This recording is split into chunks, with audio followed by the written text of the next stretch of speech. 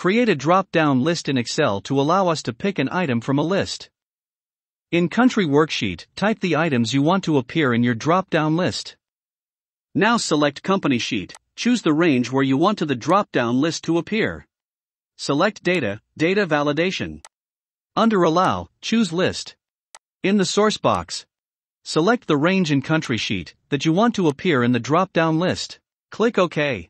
Now your drop-down list will work.